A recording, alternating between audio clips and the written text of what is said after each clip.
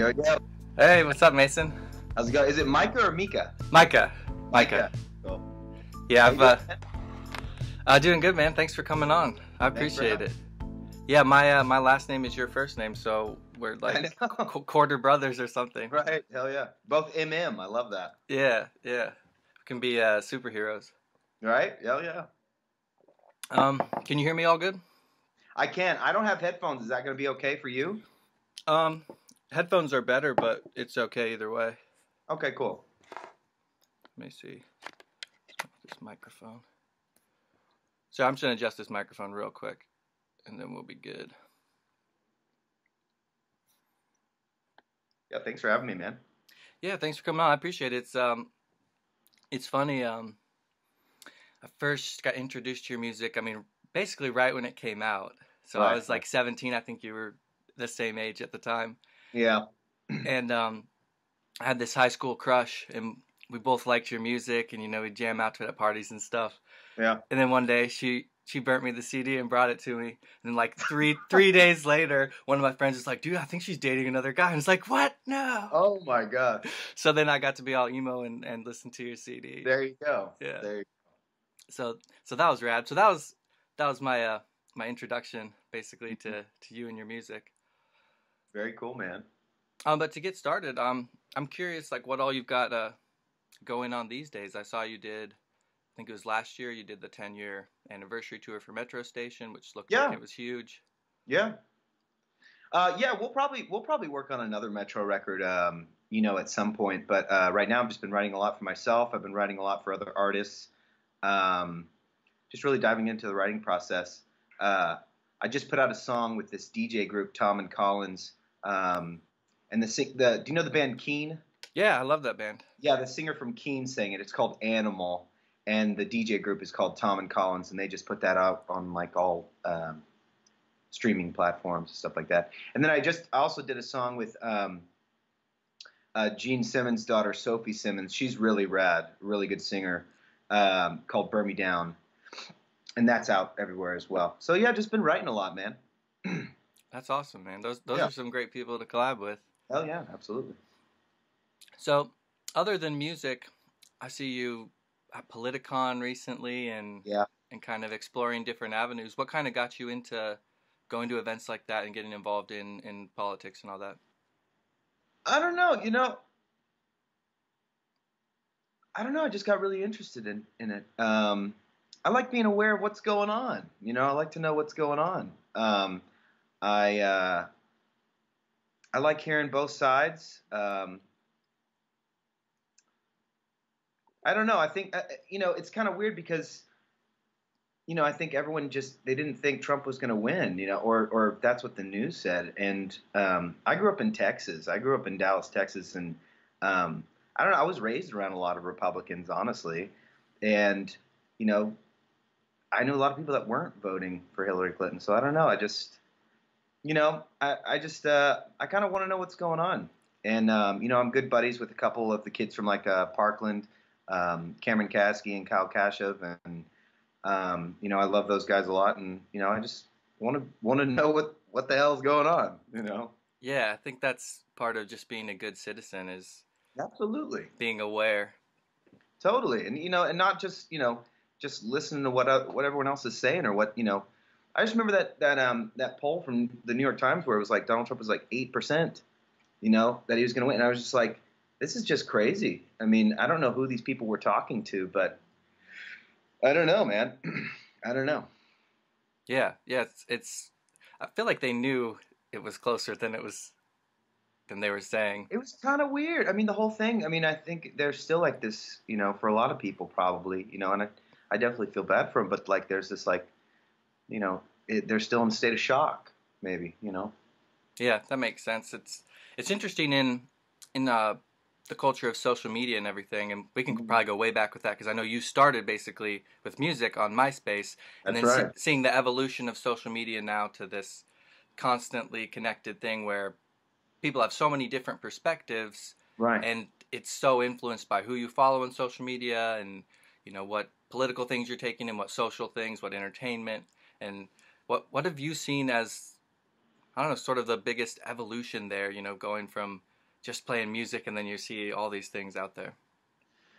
Well, bringing up MySpace, I mean, I just remember watching, I guess that was in a way the kind of the first death, MySpace kind of dying, and I forget how all that happened. I mean, I guess I remember Fox bought it, I think, and then all of a sudden, to a certain extent, it started dying. So I'm not sure. I know there's like this nostalgia for MySpace, but I don't know, man. It's really weird. Especially how I feel like, especially in the entertainment industry, and especially out here in LA. I mean, people are pushed to one side. You know, I wasn't raised like that. I was raised to listen to all ideas and listen to everybody, and you know, um, not having like this, to get all Kanye or whatever, that monolith. I think that's silly, to be honest. Yeah, it doesn't make sense to me to limit yourself. Even if you come back and feel like you have the same views, at least you've strengthened them against an opposition or Absolutely, differing opinion. 100%. And like right now, it's especially with Twitter and stuff. I think we're seeing a lot of people being banned and censored, and to me, that I find that very scary. So Yeah, same. Especially when you look into why some of them are banned. sure, It seems, or even like Roseanne getting kicked off her show. absolutely. It's like you see things I grew on. up on the show. Yeah, she's amazing, and you see, I think they were looking for an opportunity, and they saw it and took her out, which is too bad. Yeah, I think they're regretting it now. You know, Yeah, definitely. So, what's it like coming from Texas, which might as well be its own country almost? I mean, it's such a different absolutely, different type of place, and 100%. then ending up in LA. Uh, I mean, that's where. I mean, my brothers did acting. I mean, I've been playing music since I was a little kid. Started playing in the church where I grew up, like a big, giant mega church with like a youth center for like with like a skate park and stuff. And I would play in the worship band there. That's how I pretty much learned how to play music. Was doing that stuff. Playing church camps and stuff during the summers and stuff like that. And then my little brothers got into acting, and we would come out to LA for a thing called pilot season. It's when the networks start pitching a bunch of show ideas and stuff like that, and then see if they actually stick and stay around. And then for me, I got lucky. I met a couple band members, a couple great musicians, and started a band. And really, I mean, the first thing we did was the MySpace thing. We started promoting a lot on MySpace, putting up our music on there, and playing house parties, around LA. And then we were on the unsigned artist charts. That's what got a lot of those, labels. I mean, they don't have to go to shows anymore. Really, you can just sit online and find bands. You don't have to actually go out and to shows. Really, I mean, I don't know. Yeah, that is odd because your music kind of came out right during that transition. Yes. Where social media, especially MySpace with music, was just huge. I mean, so many people broke off of there where it was like, wow, I can't believe this band is out there. We Right. no record label, no nothing, but they're awesome. They've got a great sound and it's easy to connect. And it was a combination of everything. It was a Twitter, a Facebook, a SoundCloud. It had it all. And then and then it broke apart into all the. It's very weird. I find it very odd. Yeah, yeah. I never had a MySpace. It had it all, man. Yeah. It had it all. I was on there listening to music and stuff, but I never actually designed it or anything. But yeah, I've heard stories about Tom, and like he sold it, made a bunch of money, and like just traveling the world. But it's funny. There's people all the time, like on Twitter, they're like, "We miss Tom. We miss MySpace." Yeah, I'm always seeing the memes of free speech was fine on MySpace. We got to bring it back, and all the best bands came from MySpace. Like, it was great, man. It was a really great time. Yeah, I just find it super weird. Like I was saying, like it kind of broke up into different parts. Now there's like, SoundCloud and Twitter. And it's like MySpace had all that. Yeah. So getting back to the music a little bit. So you started off, you said playing house parties and just kind of. I mean, that's kind Yeah. of like the old school kind of punk rock approach, where it's like you find a place to play. It doesn't have to be some amazing big venue. You just got to find people, good atmosphere, and play your music and see if it connects. Well, there was like this underground dance scene around here back in '06. I mean, even when I was 16 is kind of when we were starting. So '05, '06, and there was like this underground dance scene around LA, around Hollywood. We would play dance parties, um, and we promoted a lot on MySpace. And like different kids would um, throw parties and ask us to play, and it was a great time. It really was. But that's kind of, I mean, if you look back at old interviews of me and the band, I mean, we're always talking about like we want to play electronic dance music, you know. Mm. It's very interesting, very weird. Yeah, you guys always have like great synth lines and beats and everything. I feel like Yeah. that's a big part of why people liked your stuff because there was all that pop punk out there, Yes. and you guys definitely have some of those elements, but you brought in Mhm. like the actual dance like party feel, where it's like Right. you could turn that on in a party and you really could feel it. Yeah. I mean, stuff like I mean, back then, Control was kind of like one of the songs we would play at parties, and people loved that, and then and then even I don't even think the label really thought Shake It was a big song until it actually like popped off. Yeah, Uh, but Control was like our kind of like underground hit. Like they loved that at the parties and stuff like that. that's That in California, I'd say. oh yeah, that's awesome. It is strange thinking like the songs that hit with the with people you're around, and then one day a song hits and you're like, I didn't think it was gonna be that one, because I hear Yeah. bands talk about that a lot. I always, you never know. I try to, write the best songs, but yeah, you never know what's gonna stick. For sure. So what was your sort of earliest influence in music? Like what were you kind of jamming out to, even as like a little kid, where you're kind of starting to craft ideas in your head? For me, it was a lot of electronic stuff. So New Order, Depeche Mode, um, The Killers was a big influence, of course, and also stuff like in the pop punk realm, like Blink-182. Um, Probably Blink was one of my big influences growing up. But yeah, The Cure, huge fan of Robert Smith. Yeah, The Cure and Depeche Mode are probably some of my biggest influences. But then I also love rock and roll. I love like AC/DC, um, and I love the Beach Boys. Oh, You know, same, I, dude. I like everything. You know. That's awesome. Yeah, I think it's good to have a bit of diversity in what you listen to. Sure, and then sometimes in like these scenes or whatever, it's like you have to just hardcore, or you have just I don't like that. Everything. I like everything. Come in, Some stuff I don't like, but you know, listen to everything, I guess. yeah, give it a chance at least. Mhm. I was gonna say, coming from Texas, do you a big country music fan as well? I love country too. I love country as well. I really like. He's kind of funny, that Wheeler Walker. Yeah, Dude, he is yeah. so funny, man. I like that kind of stuff. And obviously like Hank Williams Jr.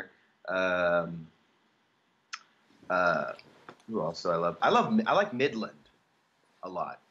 Okay, They're I've like heard I've heard they're of like a them. three piece. They have that song "Drinking Problem." Okay. Like, but yeah, country music was all around me growing up, 100%. Did when you started playing guitar, were you playing like country stuff, or you already sort of playing the bands you liked, like Depeche Mode and all that?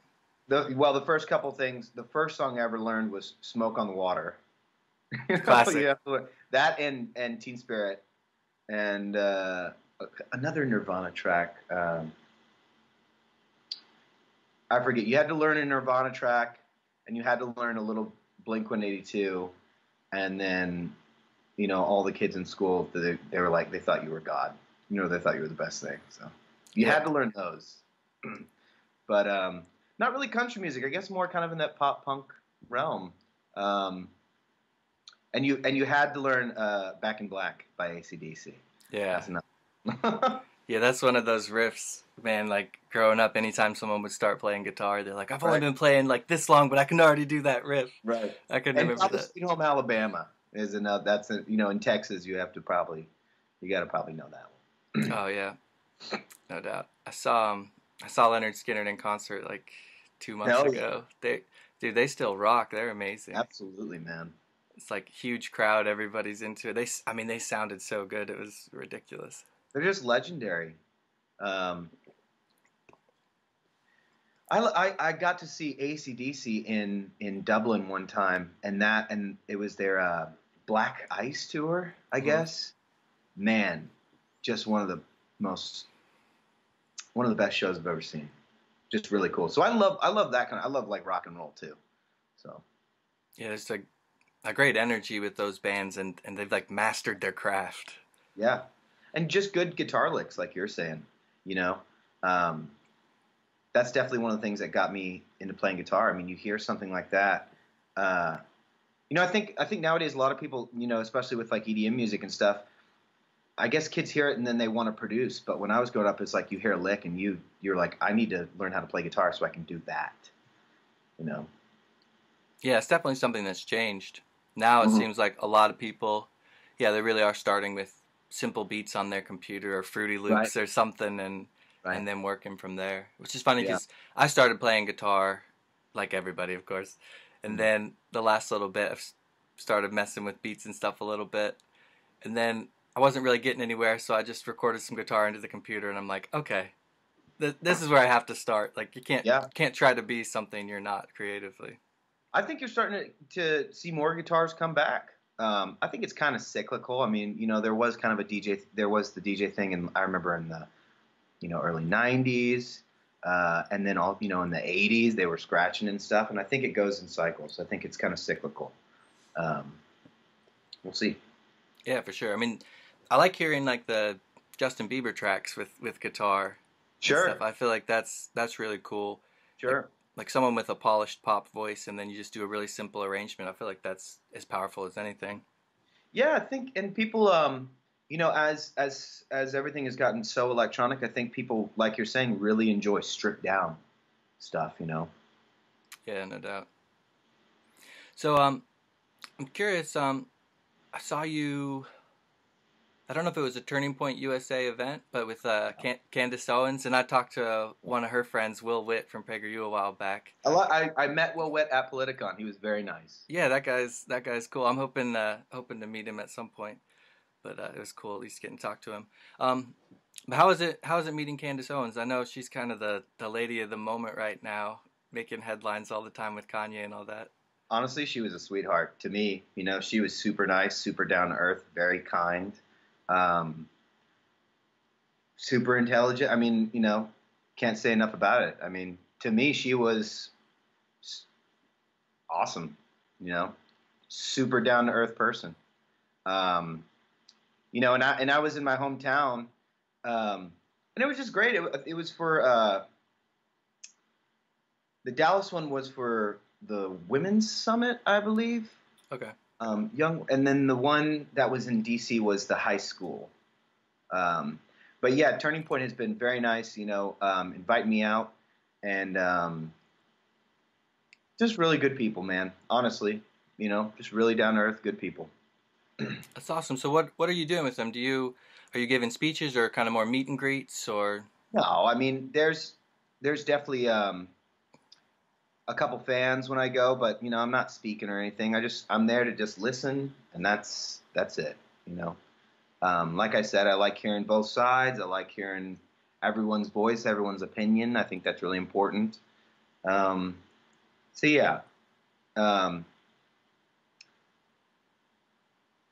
not speaking or anything, but like I'm saying, I think it's important to hear both sides, and not just like toss people aside, be like, we're not going to listen to anything they have to say. I think that's really wrong. You know. Yeah, yeah, definitely. I think it's like I was saying before. To be a good citizen, you gotta really know what's going on, which in this day and age is tough to Absolutely. do. Absolutely, man. Um, it's just crazy. It's really crazy. You know, it's a weird time. Yeah. It is. It feels like it's always a weird time, and then something happens and it gets even weirder. It's like Exactly. that's just. I think that's life. I think as we get older too, we get a little more aware of what's going on. Yeah. Um, like even on the news, I mean, there's everyone's freaking out because Trump called himself a nationalist, and where I grew up, when I was growing up, growing up in Texas, I don't know, that was never a dirty word, where I'm from, everyone was really proud to be American and love the USA, and you know, um, even growing up like history class, I mean, it was all all history classes were about whose asses did we kick. Yeah, You know what I mean? I don't know. that's So true. That was a lot of I it. don't know. You know, but I can see how some people can have a problem with it. But where I grew up, it was never. You know, I just wasn't raised like that. I don't know. It was never a bad word to me. I don't know. Yeah, I think that plays into what you're saying about hearing a lot of different perspectives, because you can make assumptions that when someone that maybe you don't agree with, they say something, you make an assumption what that means without really gleaning the actual meaning from their statement, and that can be Absolutely, dangerous. absolutely. And now some words you can't say. That's very scary to me. You know. Yeah, I agree. It is.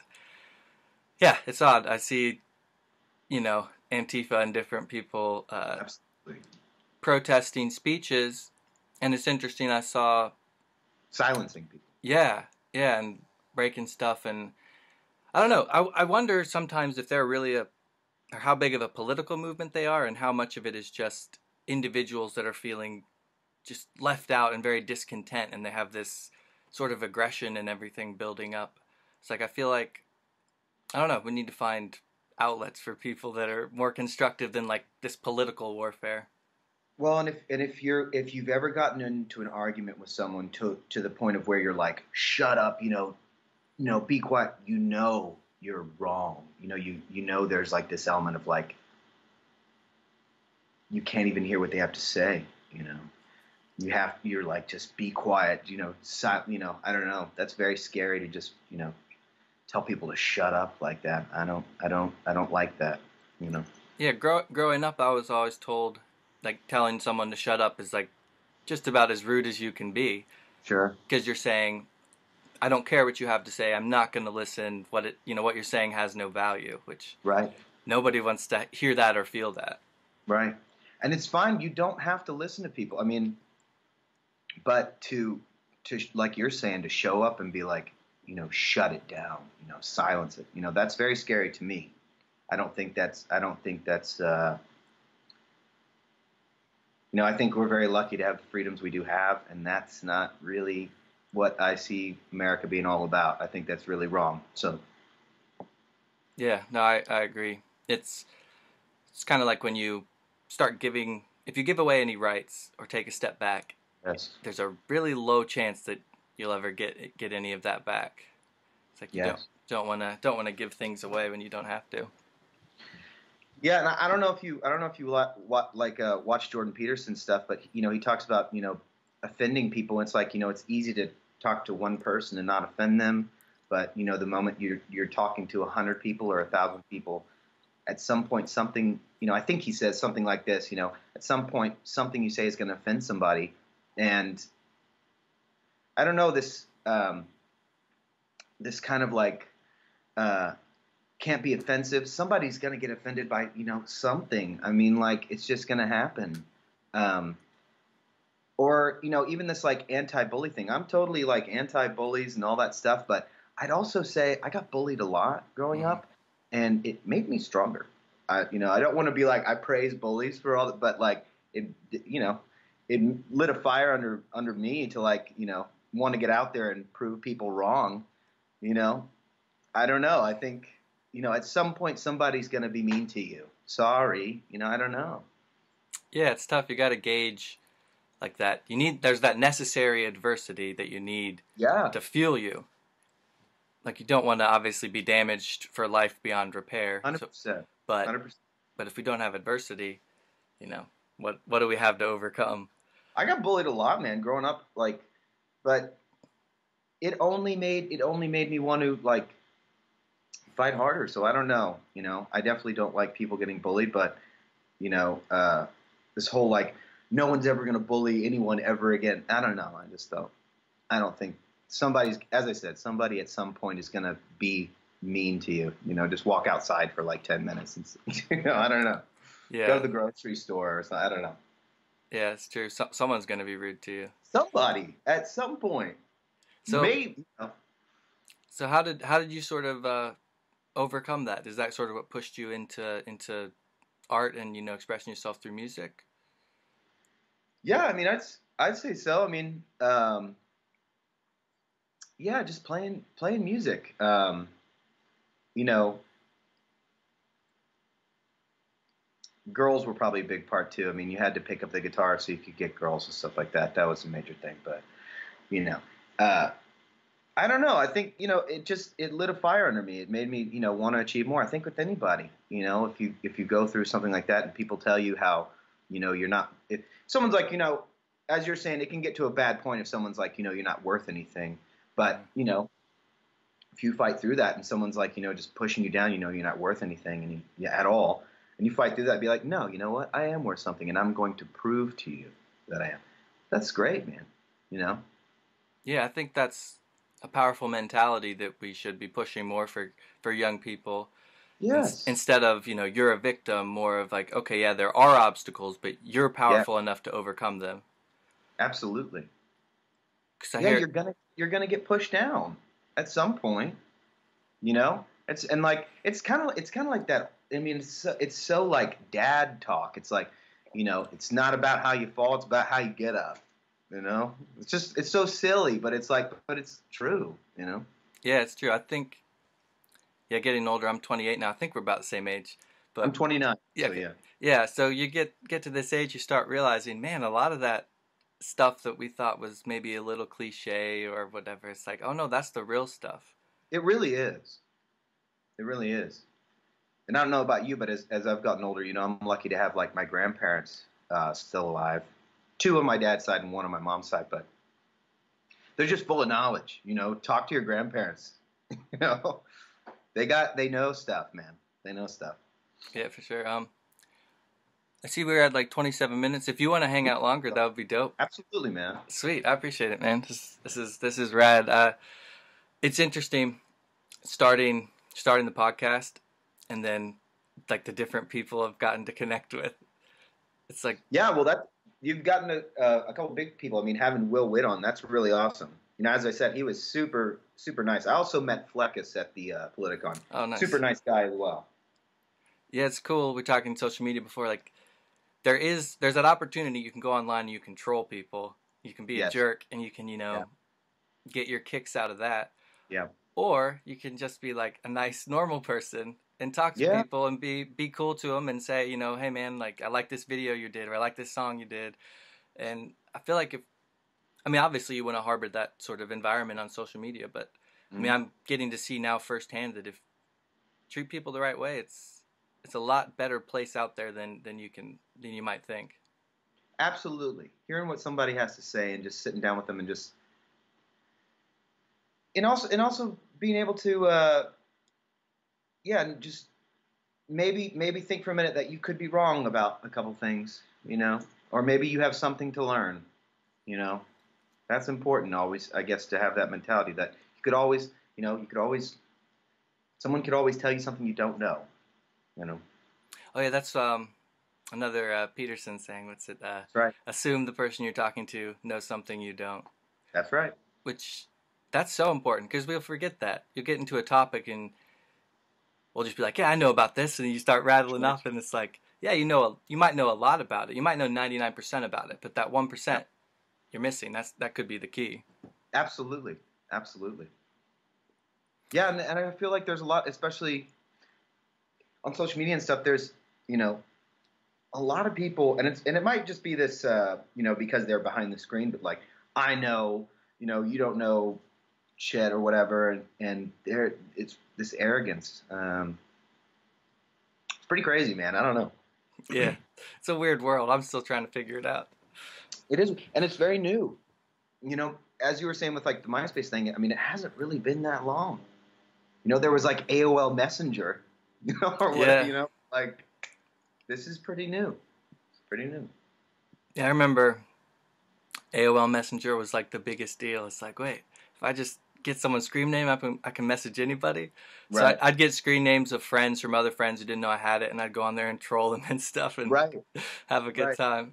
But that's Right. that's so old school. But that's what's crazy. It's like it's not really. It's still pretty fresh. Yeah, that's true. It's who knows what's gonna be next. Yeah. Oh, I can this. I can see at a certain point I'm not saying that Twitter and Facebook and all this stuff is going to go away, but I mean, like I was saying with MySpace, we've seen one die before. Yeah, You know, that's true. Yeah, if Twitter went away, I'd be fine with it. But right, I kind of like Instagram, but I'd be fine too, I guess. right, right. Yeah. Oh, this is a kind of a random question, but since you're from Texas, Mm. I don't know if you follow the UFC at all, but I love Joe Rogan and stuff, but I don't know a lot about it, but I do love watching UFC. but I know Derek Lewis, who's from Texas, Mm. just got a title shot at heavyweight. I don't know if you saw I didn't. any of that. Okay, well, he's got great social media. Black Beast UFC, I think is his handle. But for a Texas guy, he's crazy. He was out during the hurricane and everything in his truck, Wow. like saving people and working. Just Good man. yeah, like a great guy, like down to earth guy, but has a zany sense of humor. But yeah, I was hoping maybe you'd seen him. But if you haven't, yeah, check him out for sure. He's awesome. Lot of tough people in Texas. A Yeah, lot of good people. yeah. I've noticed that it's seems like there's communities that build up where people like want to help each other and want to like put in the hard work. Yeah, your neighbors. And I'm sure lots of states do, but not so much in LA. And not so much. You don't really deal with your neighbors all that much here. Yeah, I was in LA for work like 4 or 5 months ago, Yeah, and yeah, it's a strange atmosphere there. it is. It's a little bit odd. It feels like everybody is kind of foreign to the environment there. Two things I'll say about it. One, I view LA the same way I view Vegas. Is it's a city built by losers. For each star that's on that boulevard, there's 100,000, maybe more, that have failed. Same as Vegas. It was not built by people winning. It was built by people that have lost and tried and failed miserably. And also I think it goes with the kind of car culture, but it's very bubble. Everyone's kind of in their bubble, which is cool. I'm not knocking LA. I love it, but it is, it's a city of, they say it's a city of dreams, it's a city of failed dreams, but that's why it's probably so romantic, I guess, Yeah, yeah, it is interesting to think about it that way because most people that show up with a dream, it doesn't work out at all. Yes. But we'd all like to believe somewhere deep down that it's like, oh yeah, no, I've got the spark. idea. I can make it happen. Right. But I was gonna say, I think the highlight of LA for me was the Comedy Store. I don't know if you ever hang around there. I don't, but I love stand-up. Big fan. As I was saying, I love like Joe Rogan and stuff, so. Oh yeah, have you seen his new special? I gotta check that out still. I haven't. See, I loved, when I was growing up, it was like Sam Kinison. Mm. I loved watching Sam Kinison stuff. And Robin Williams. Yeah, I grew up on Robin Williams movies. As far as stand-up, I think Dave Chappelle was the one where Oh, absolutely. it hit me like, I can't believe he's saying all this, and Right. it's just hilarious. Right. Yeah. So musically, what kind of projects are you working on now? I know you were saying you did a couple songs with people. Are you doing like your own album, or I mean, is Metro Station kind of done at this point?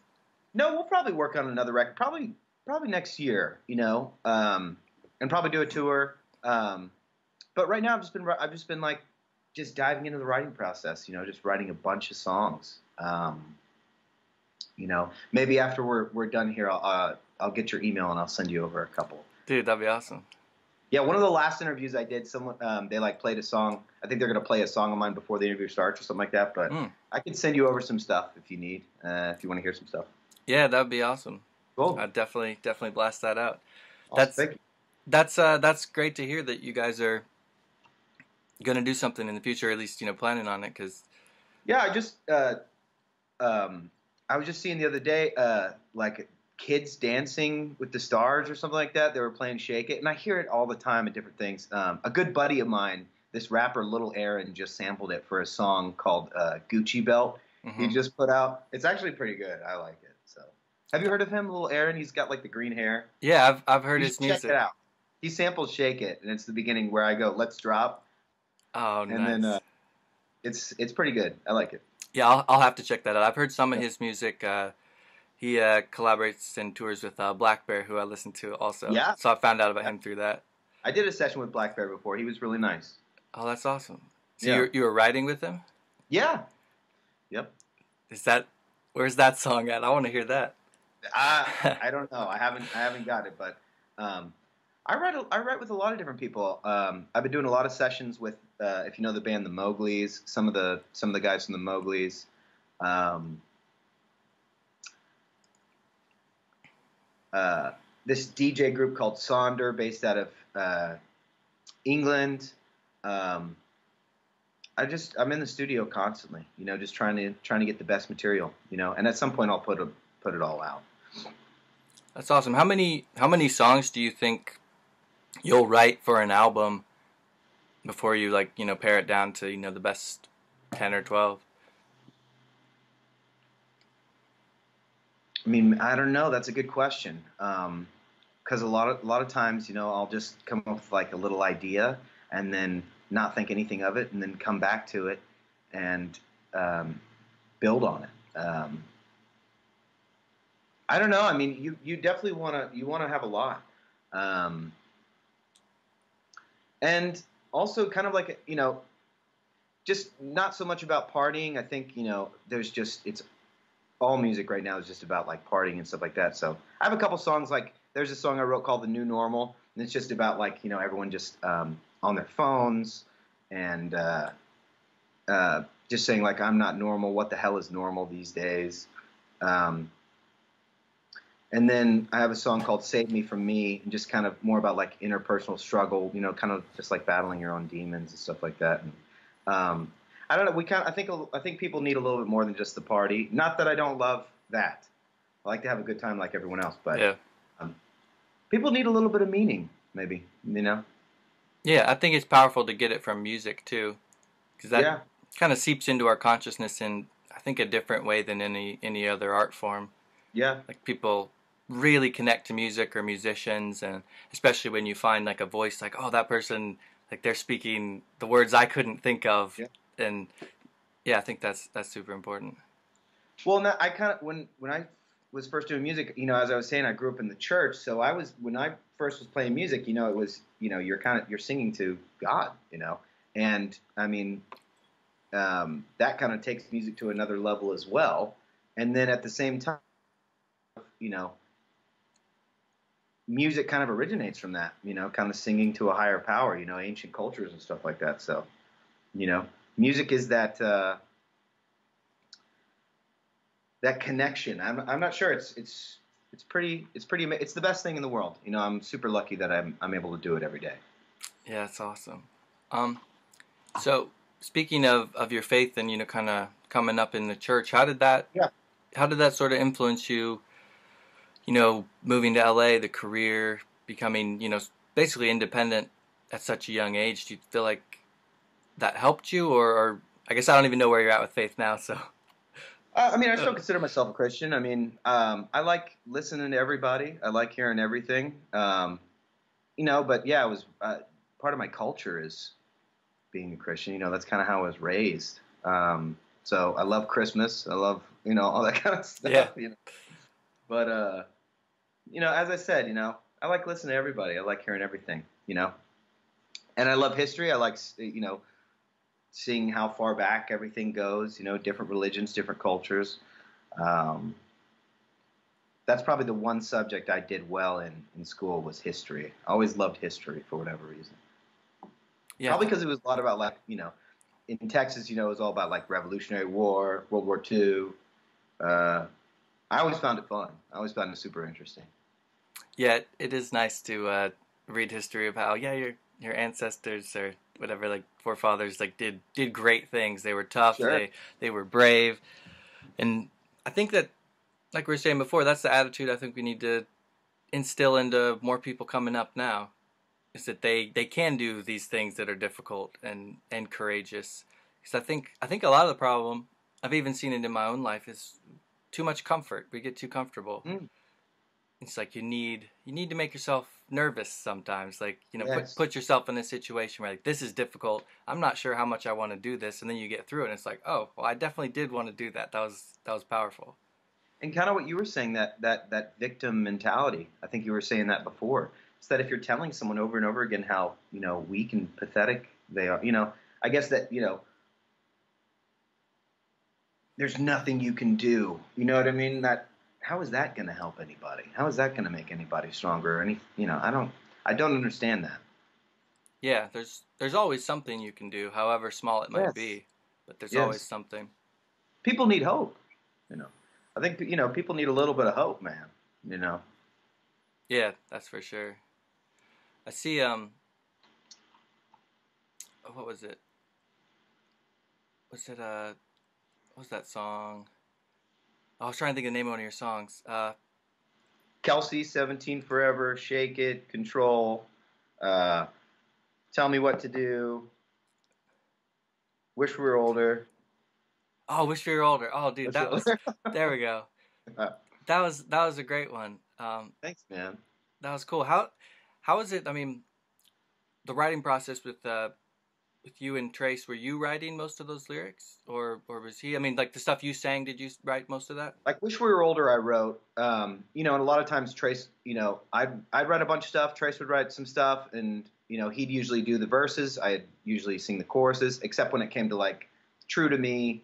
I sing that one, and then Kelsey, I sing the whole way.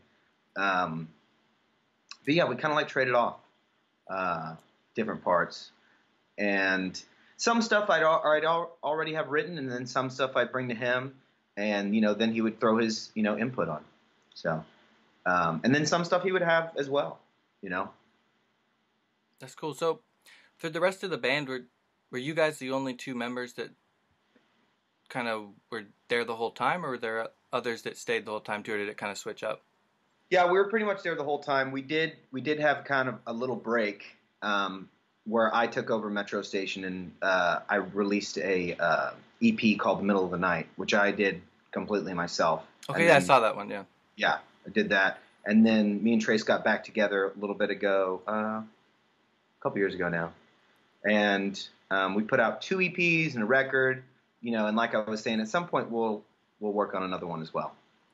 That's awesome, man. That'll be cool. We're still, and he's a good guy. We're still buddies, and we were texting the other day. So How did you guys meet? Like what well, kind of brought that together? we met because my little brother was on Hannah Montana. My little brother Mitchell played the character Oliver Oaken on Hannah Montana, and my mom one day was like, "Hey, you should meet Miley's older brother," and I was like, I don't want to go to the fucking Disney set. I don't want to fucking, Mom, why are you trying to set up a dude date? Yeah. But we eventually met up, and then we both kind of hit it off. We both started hanging out and playing the house parties. That's kind of how it started, by us hanging out and being like, yo, there's a party, we should play it. And I was like, okay, well, let's make some music. We're going to need some songs. Yeah.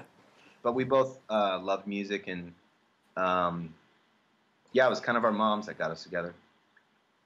That's so rad. I know, through the mouse, bro. Through the mouse. The mouse? Mickey. Oh yeah. Dude, that's so funny. Oh, I saw were you on Arrested Development? Were you in that one scene? Yeah. When you were little? Dude, that's so funny. I saw that the other day and I was like, no way. Because that's one of my favorite shows. Yeah. And I didn't recognize you the first time I watched it through, and I saw it again. I was like, I think I know who that is. Like that. Yeah, when that's I was awesome. younger, I tried to do the whole acting thing, but my little brothers were way better at it than me. So How did How did you get on Arrested Development? You just audition and get the part? Yeah, I auditioned for it. Yeah, and it was just that one line: "Somebody get her a cupcake." Yeah. But I think I made some decent money off of doing just that one line too. You know, when I was really little. I mean, I must have been like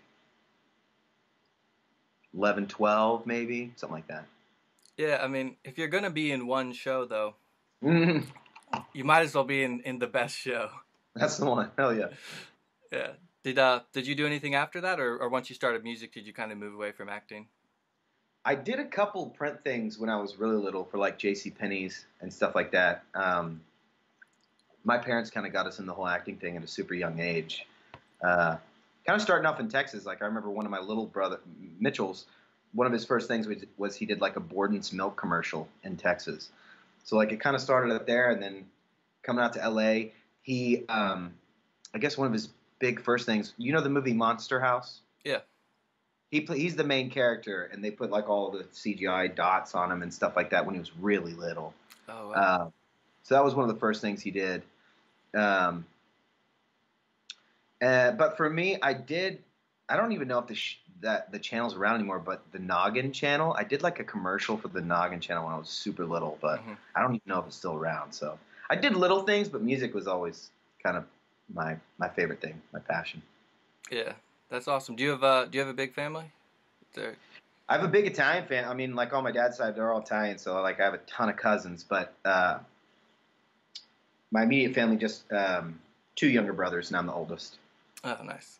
Yeah. So I guess we hit like 46 minutes. We can probably wrap it up if that's Cool, cool. man. If you have anything you want to shout out or promote, that'll be dope. Just thank you so much for having me, and a pleasure talking with you. And I hope we speak again soon, man. Thank you so much. Yeah, man. Thanks so much for coming on. It would be awesome to do another episode. It was I really appreciate it, man. Thank you. Yeah, it's fun to talk about all these sort of different things and get a different perspective on stuff. Yeah, man, you're a good interviewer too, so thank you. Oh, thank you. I appreciate it, man. Yeah, I'll send you my email after this, and it'd be cool to hear some of those songs. Yeah, I'll send you that, and anything else you need. If you need like a picture or something to go with it, or I'm not sure, but whatever you want. That'd be dope. Awesome. Cool, man. Good talking to you. Good talking to you. All right, peace. Later.